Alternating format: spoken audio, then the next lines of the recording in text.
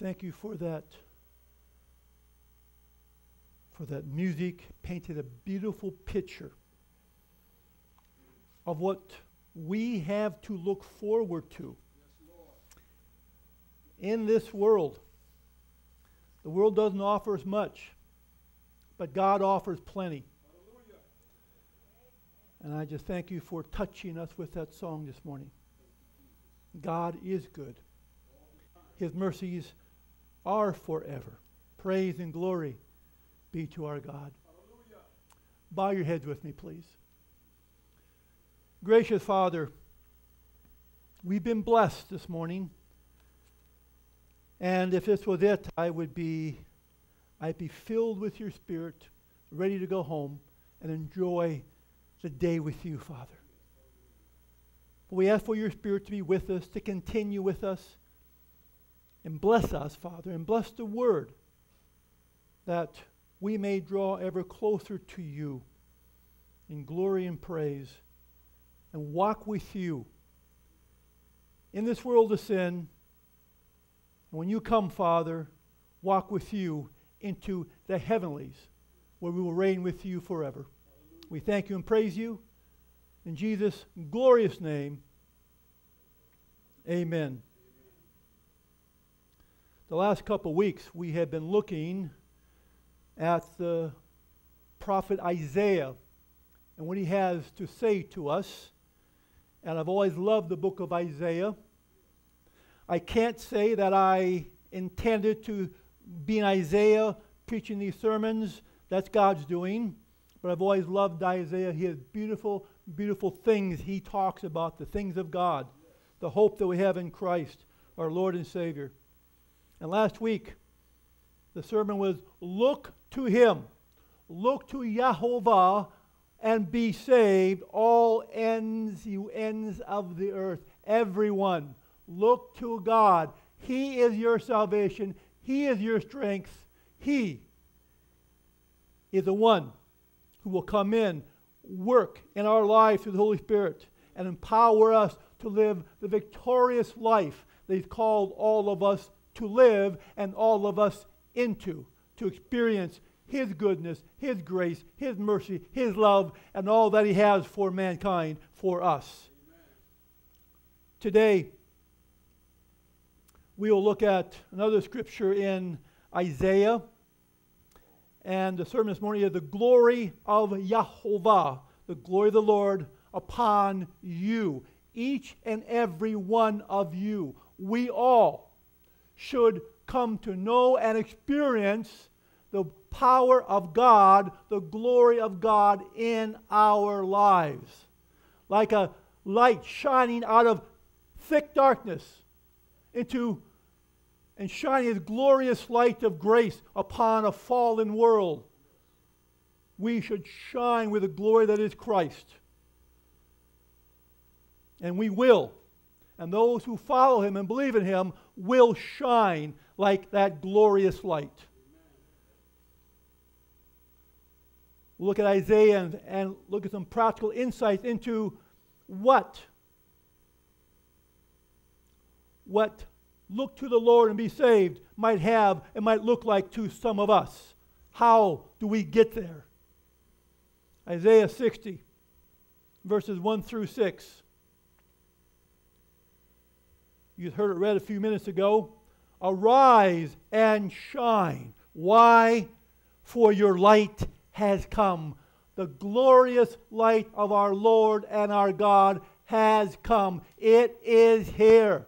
We're not waiting for it.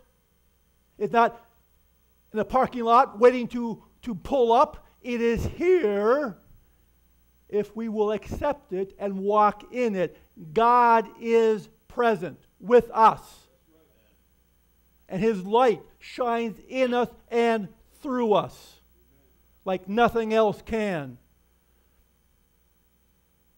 Rise, shine, for your light has come, and the glory of Yahovah is risen upon you. And I pray that the glory of God, the glory of the Lord, the glory of Yahovah has shone upon each one of you. Because if it hasn't, it ought to.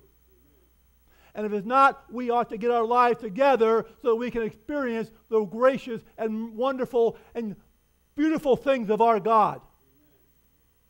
Because eye has not seen nor ear heard the glorious thing God prepared for his people. And it starts here on this earth. We won't get pie in the sky someday when we die. Heaven starts here. We are of this world, but in the kingdom of God in this world. And his glorious promises pertain to us as well as to those of old. The glory of Yahovah is risen upon you. For behold, the darkness shall cover the earth, and deep darkness upon the people. And we live in a world where deep darkness encompasses everything. People shrouded in sin and have no idea what's going on in their life. They can't understand things that are happening. Deep darkness on the people. But Yahovah will arise over you, and his glory will be seen through you, through us, through his people. If we allow him, it's a choice that we make every morning of our lives, every moment of every day. We choose to allow God in. We choose to let his glory shine through us. It's our choice. And he's promised that if we allow him, he will shine in us and through us, and the world will see the glory of God in us. We have no glory of our own. We're like the moon. It reflects the light of the sun. We reflect the light of our Lord and our Savior, our glorious King and Redeemer. And his glory shall be seen in you all. And the Gentiles, those people hated by the Jewish nation, is either the Jews or the Gentiles, the Jews or the Romans, the Jews or the Greeks. It's always them against everybody else. And I pray today as God's church, it's not us against the world. That we look to them as people of God, that God wants in his everlasting, eternal kingdom. Because that's the reason we are here this morning. The reason we're in this world, to spread the gospel of his grace. The Gentiles shall come to your lights, that shine through you the light of the glory of God, and the kings to the brightness of your rising. And if you're not rising, who will come? God calls us to rise up, to take a stand for him, and he will keep us standing. This messianic promise that we just read from the Old Testament was intended by Yahovah to be fulfilled by Israel of old, whom he had selected as his chosen people. A royal priesthood, he called them, and he calls us. They were positioned at the crossroads of the then known world, blessed by God in every way possible, and given every advantage so that they might perform his great work of redemption to all the nations of their day, everyone, including the Gentiles. Bringing the Gentiles, those not of the Jewish heritage, into the glorious light of God's salvation. And that's God's plan for all mankind. In every age, it doesn't change. Bring us into the glorious light of God's salvation. That great work which God planned for them, for Israel, is recorded in Isaiah chapter 60 through 62. We won't go through that. But you might spend a few minutes one day or one evening reading through those promises. Beautiful, beautiful promises, messianic promises. And many of the promises will be fulfilled. Christ, when he came, they could have been fulfilled, but they weren't. And they're still yet to be enjoyed, to be appreciated, and we wait for their fulfillment. Unfortunately, Israel lost their moral bearings, and they failed to keep Yahovah before them. And sometimes I think we may fall into the same ditch and forget about our God. When things are good, we tend to go on without God, and one day leads to two, and two to three, and pretty quick we get somewhere. We don't know how we got there, how we arrived. Things just happen. God called them, Israel, again and again to repent and turn back to Him, away from sin and back to Him. He called them to a reformation from within, not without, within. A reformation that consists of the heart. New creatures, new people, filled with the glory and the power of God. That was His design for Israel of old. That's His design for us today. He called us to a revival of practical religion. What does that mean? We'll look at that. A revival to practical religion, which God clearly laid out for them in Isaiah 58. And I might add, He lays out for us as well. In verse 3, look in Isaiah 58, verse 6 through 8. If you go there, turn with me with your Bibles. But in verse 3, a question is put to God regarding their worship, at least one aspect of it. We won't go there. Yes, we will. And verse 3, it says, they asking God, why have we fasted? And then they say, and you have not seen. You don't take note of what I'm doing for you. Fasting, hurting, grieving, and yet you have not seen. We have afflicted our soul. We're all called to afflict our souls. And you, Yehovah, do not take notice. And in verse 6, we see God's response to these questions. Isaiah 58, verse 6. And Yehovah speaks and says, is this not the fast that I have chosen? He's asking a question here. Is this not the fast that I have chosen? Now he goes on to explain that fast.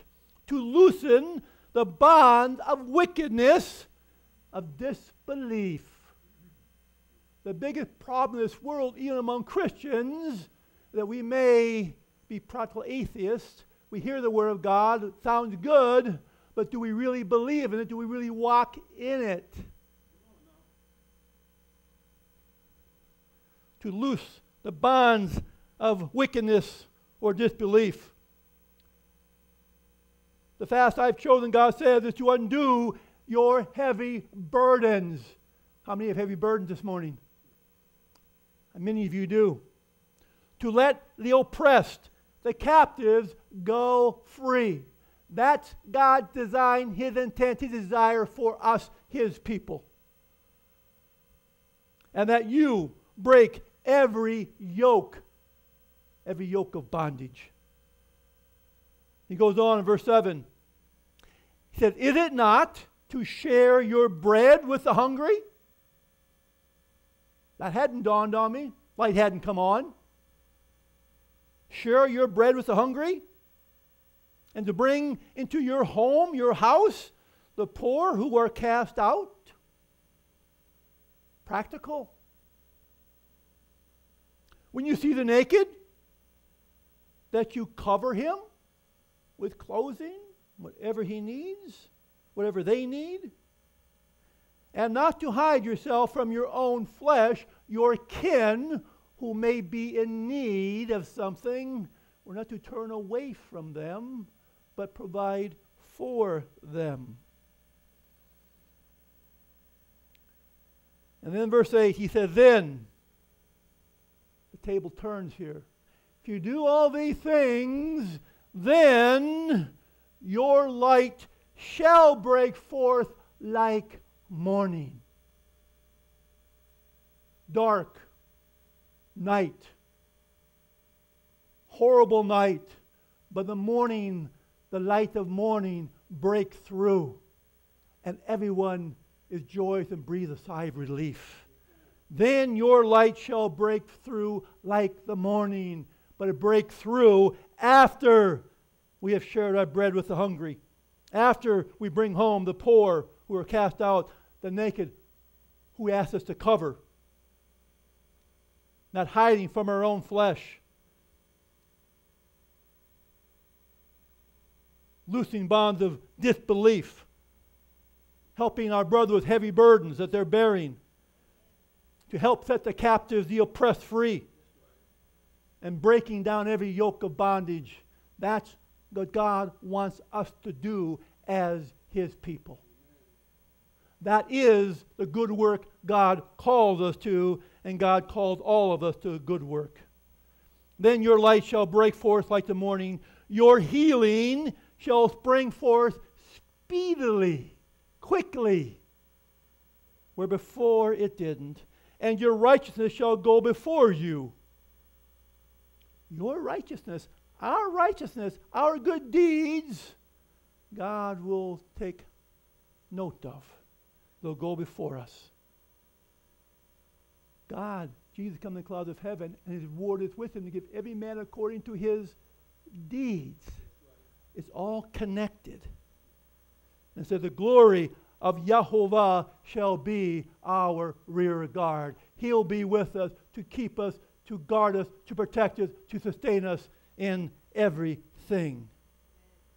These are the things that Isaiah gives us that are practical, that we are to make part of our lives as we walk in this world of sin. We're not here just to look good or feel good or have a good day.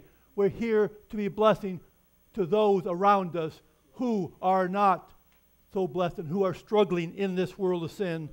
And it's interesting, you go around all the people who are struggling today. It's amazing. Jesus, in His discourses, many discourses with the people and the leaders of the Jews in that day, picks up on every one of these points. It's amazing. He wasn't developing new theology. He was reading from what he had studied in the Old Testament and simply brought it forward. In Luke 4:18, I'll read, "The Spirit of Yahovah is upon me." Jesus' words He spoke in Capernaum, in the synagogue, because He has anointed me to preach the gospel, the good news to the poor. He has sent me to heal the brokenhearted, to proclaim liberty to the captives and recovery of sight to the blind, to set at liberty those who are oppressed. In Matthew 11, verse 29, Jesus speaking says, "Take my yoke upon you and learn from me. For I am gentle and lowly in heart, and you will find rest for your soul." Amen. And one thing we need is rest for our weary souls. Amen. This world will wear us down and out. Sin does not quit. It's continuous. We need God. He says, "For my yoke is easy and my burden is light." Amen. That's why God called us. That's why He called the church to do His work, His bidding, to be a blessing to those around us. Turn to Matthew 25:33. Matthew 25, verse 33. This is Jesus talking in one of His parables about the kingdom of God. And He says in verse 33 through 36, "And He will set sheep on His right and the goats on His left." That's us. We the sheep or goats. We'll be divided. There'll be a clear distinction between us and the world. If we're of God, walking with Him, the distinction and the glory seen in us will be that of God and not that of the world. Darkness will prevail there. Then the king will say to those on his right, come, you blessed of my Father, inherit the kingdom prepared for you from the foundations of the world. He goes on, for I was hungry, and you gave me food. I was thirsty, and you gave me drink. A stranger, and you took me in. I was naked, and you clothed me. Sick, and you visited me. In prison, and you came to me. And you remember their response. The response to this discourse by Jesus. Lord, when did we see you hungry or naked or in prison? When did we see you this way? And he responds, when you did it to the least of these, my brethren, you did it unto me. God made it very clear what he wants for us in this world. Church is a great opportunity to give praise and glory to God. But none of us are in church 7 days a week, 24 hours a day. We live in the world. We're part of the world. Not of the world, but part of the world. And God calls us to be a blessing to those in the world.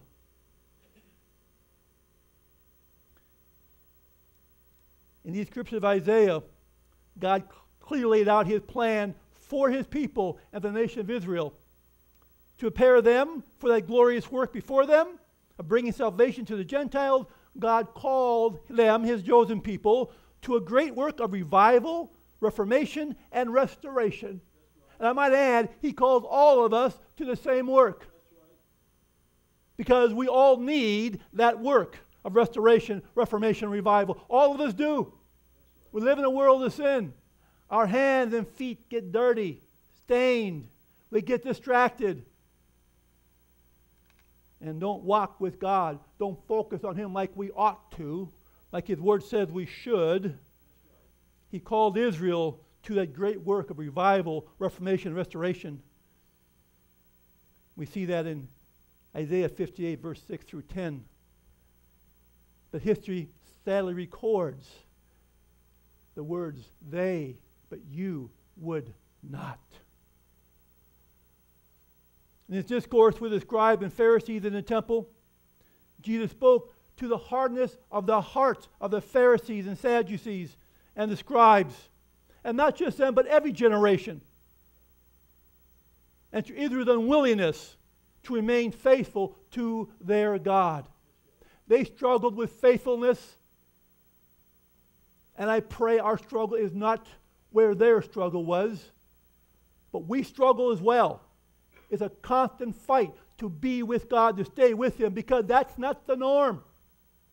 We are born in a world that's at enmity, animosity, hatred toward our God. That's where we live in, and that's the way we are born. We're not born attracted to God. We're born with a desire to leave him, to run from him. But when God gets his love and his heart in you, those things fade away, and they become our natural inclinations. In Matthew 23, verse 37, turn there if you will, Matthew 23, verse 37, Jesus speaks to this point and their hardness of their heart throughout their call, the nation to God. Matthew 23, verse 37.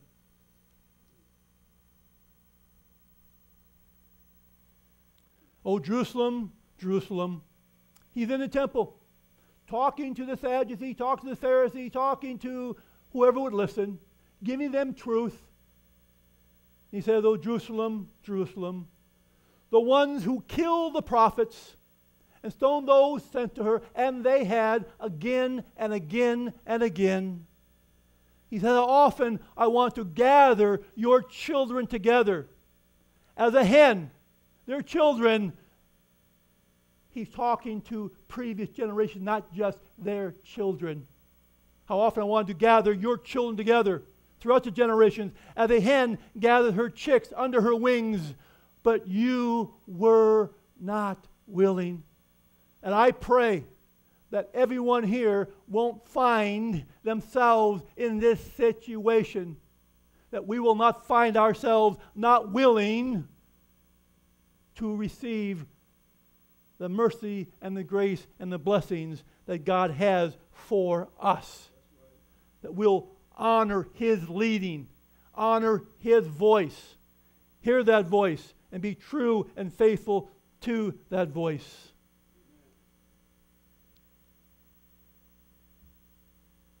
How often I want to gather you together, all your children, but you were not willing. They rejected God. He didn't fit their profile, and they walked away from Him. They didn't know the time of their visitation, and they were left wanting. When either rejected Jesus the Messiah, God's calling upon them as a nation came to an end. His plan for them to proclaim the plan of salvation to the world ended. Jesus speaks of this in Matthew 21. Turn there if you would, Matthew 21, verse 42 and 43. There are repercussions to everything we do. God gives us free choice, every one of us. But they do come with consequences. And God admonishes us to choose wisely. Choose wisely, because our eternal reality hinges on our decisions, our choices. Verse 21, chapter 21, verse 42 through 43. Jesus said to them, speaking to the leaders of the Jews in the temple, "Have you never read in Scripture? The stone which the builders rejected." Who are the builders? Those teaching the Word of God. Those building up the kingdom of God, or supposed to be built the kingdom of God. The stone which the builders rejected had become the chief cornerstone of that very building. He goes on, this was the Lord's doing, Yahweh's doing, and it is marvelous in our eyes. What a glorious God. Praise God. And then he says, verse 40, therefore I say to you, the kingdom of God will be taken away from you. The privilege of taking a gospel to the world that you've had for all these thousands of years will be taken from you and given to a nation that will bear fruit.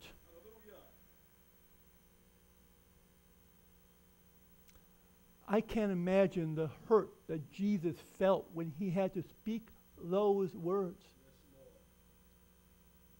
I believe it just ripped his soul apart to speak those words to his people. But he had no choice. They saw wonderful, marvelous, fantastic healings, raising the dead. They saw all these miracles, and they just hardened their hearts. And miracles after miracle will not cause us to walk with God more fully. They don't. They tend to fade after time. We need the love of God, the grace of God, the mercy of God to live and dwell in us, and the Holy Spirit to keep us alive in the things of God.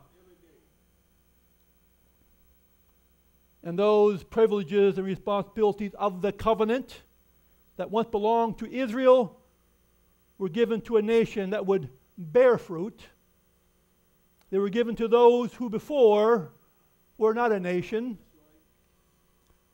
The church was chosen by God to take the everlasting gospel of the kingdom to every nation, tribe, tongue, and people. That's the church's commission. And that's our commission. And it's interesting that God's church is comprised of folk from every nation, tribe, tongue, and people. Amazing how God works. It is marvelous in our eyes. And that work, speaking of chapter 60 through 62, that's yet to be accomplished, that bright and glorious picture of the triumph of the gospel, spoken of by Isaiah, clearly belongs to God's people today. The church, us, all who believe, all who claim His promise, all who choose to walk with Him, they have the blessing of taking the gospel to the world, to all mankind. We are God's agents to bring salvation to the Gentiles and to mankind. And the church will be triumphant. Let's be no doubt about it. She will be victorious because God is in our midst, in the midst of His church, His people. He said, I am with you and will be in you. I will never leave you nor forsake you. We have His promise. The church will be victorious. It will be triumphant. We talked about practicality, practical religion. By faith, God calls all of us to obedience to His commandments. And all of us know what those commandments are. Through the power of the Holy Spirit, Ezekiel 36:27, God said, I will put my Spirit in you, and I will cause you to walk in all my statutes, that you'll be sure to obey all my commands.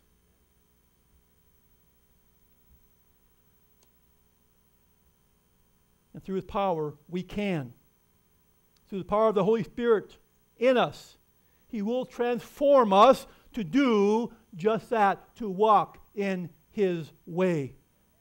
So that we won't lie, steal, cheat, kill, bear false witness, or lust after things that are not ours. That we will learn to be content in every situation as Paul did.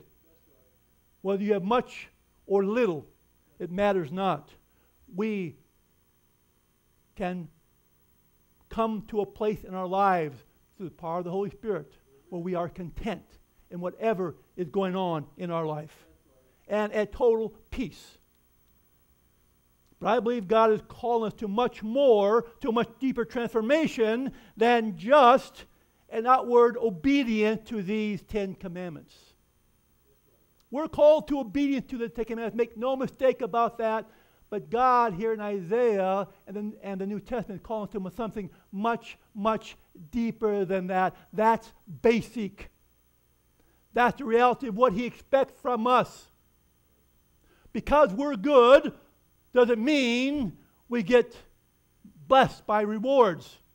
God doesn't work that way. His blessings are showered upon His people, on the holy and the righteous and the unrighteous, the just and the unjust.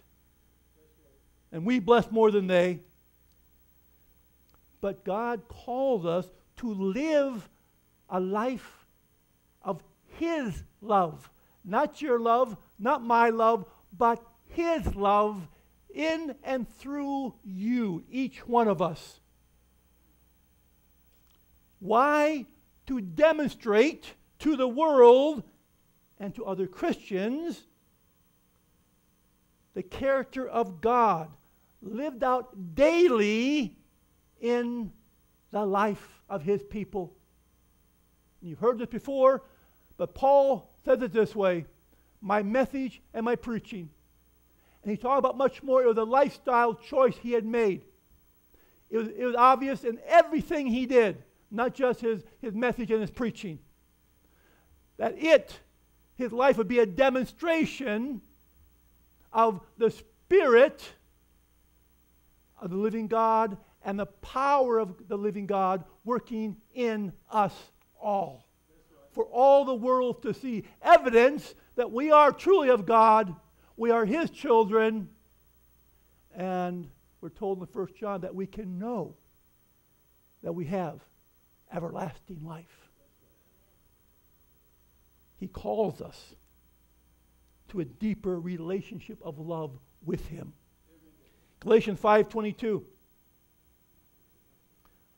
That's not on one of the scriptures on the screen, but God gives us the fruits of the Spirit. Let's turn there real quick. Galatians 5:22. And they're important and they're very key. Because where do they come from? They come from God. They're not things you are innately born with. No. That's sin you're innately born with. These come from the finger, the hand of God. If you have them, because He gave them to you, the question, what are we doing with them? 22. If you read before that, you'll see the works of the flesh. Things that are not of God. And here he contrasts the things that are from God. But the fruit of the Spirit is love. The fruit of the Spirit is love. That is underlying reality and character of God. That's essential for us to go anywhere that God called us to. Love. God is love. He called us into that love. He poured out His love to us through the Holy Spirit whom He's given to us. Secured us to eternity. And if we have the love of God, then we will show joy in our lives in serving Him. Peace, long-suffering, kindness, goodness, faithfulness, gentleness, self-control. It goes on. Against such there is no law. Against these things, because they're of God. They come from the hand of God, given to God's people, those who choose to abide in Him. Amen. We abide in Him. He abides in us. And when we do, we receive blessing just by living the victorious life that God has given to each one of us to live. Love is foundational. The foundational truth of Scripture. If we're going to overcome what lays ahead of us, if we're going to stand in a time of trouble like never was, we're going to stand in the small time of trouble, we need the love of God in our hearts and lives to do and to deal with all that's coming, to deal with all the people that we will be dealing with. And it won't be pretty. We need the love of God deeply embedded, ingrained in our hearts, in our minds, in our very soul. And we look at the cross. We see that was the exact reality of Jesus. Nailed to a piece of wood, beaten, bloodied, beard pulled out. And how did He respond? Father, forgive them. Forgive them. That's a love you and I don't have to give. But a love each one of us can have and can give by the power of the indwelling Spirit of God. That love will take us to a much deeper experience with God than mere obedience to the law. Is obedience important? Yes, it is. But God wants us to take a step up, a huge step, to go above the law and to see the reality of His love behind everything and in everything. Both Isaiah that we've read and Jesus' words in Matthew plunge us into that deeper, richer experience that is possible only by the indwelling of the Holy Spirit in each one of us. And God is calling us to that today, this morning. Revelation 14 provides us, His church, with a clear and well-defined mission for our day. As with Israel of old, we too are called to do a glorious work for God. And let there be no mistake, it is a glorious work because He is in it. We are co-laborers with Him. We come and He furnishes everything that we need. Everything.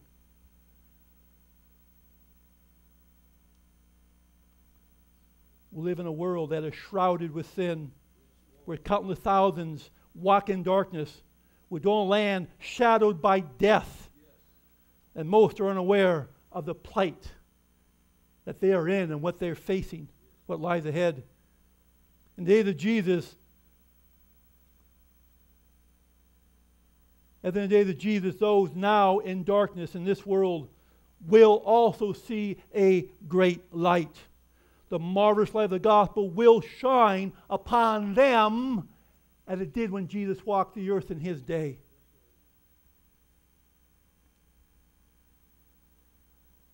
Revelation 18:1 reads, "After these things I saw another angel coming down from heaven, having great authority, and the earth was illuminated with his glory." The angels like us, they don't have their own glory. They reflect the glory of God and do it very well. All glory is from God, because there's only one who has glory, and that is the divine God the Father, God the Son, and God the Holy Spirit. And God is calling us this morning. And to those who answer that call, we must prepare themselves to walk in the light we have all been given. We're told in Scripture, not the hearers who are justified, but the doers of the word. If we're sitting, admonishing, and not doing, we have a problem. We're called into a much deeper relationship than the Jews had, a much deeper relationship than you and I have this morning. We're called to repent, as was Israel, to turn away from our sins, turn back to God.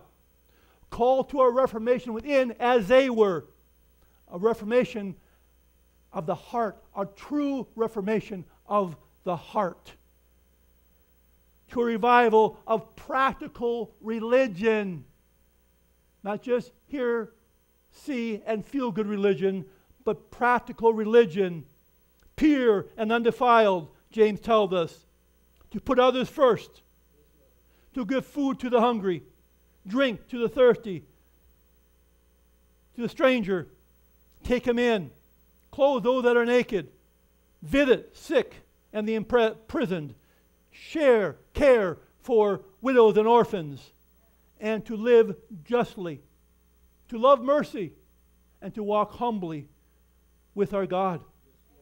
God has called us as a church to a great mission that lies ahead, to take the gospel to the world, but not just us. There'll be others. But God needs us ready, prepared to receive his power, because he won't dump his power on a bunch of half-baked Christians. God's much too wise for that. And he knows what inept human beings will do with power that's beyond their control. He's seen throughout the ages what men have done to mankind. That's a mistake he won't make.